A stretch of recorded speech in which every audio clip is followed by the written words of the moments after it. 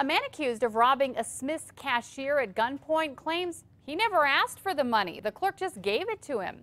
Albuquerque police say yesterday a cashier told them Patrick Silva says he had a gun and would shoot her if she didn't turn over the money. So he ran out of the Smith's on Coors and Central with more than $1,600. Police found Silva at a nearby gas station laying in the bed of a pickup. But Silva's version of events is different. He told police he asked for change. And when he went to scratch his stomach, the cashier thought he was robbing her and handed him the money. Silva told police anyone handed lots of cash would take it and run. He's being held on a $10,000 cash or surety bond.